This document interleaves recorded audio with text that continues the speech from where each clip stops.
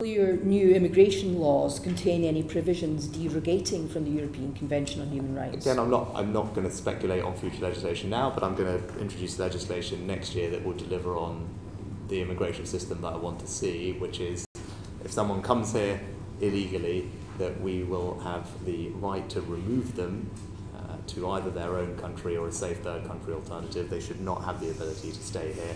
That's, I think, quite frankly, a common sense position that is held by the vast majority of British people, and that's the system that I wanted to deliver. As I said, there's lots of different things we need to do. Legislation is a part of it, Rwanda is a part of it, our approach to Albania is a part of it, but I'm confident that we can deliver on it.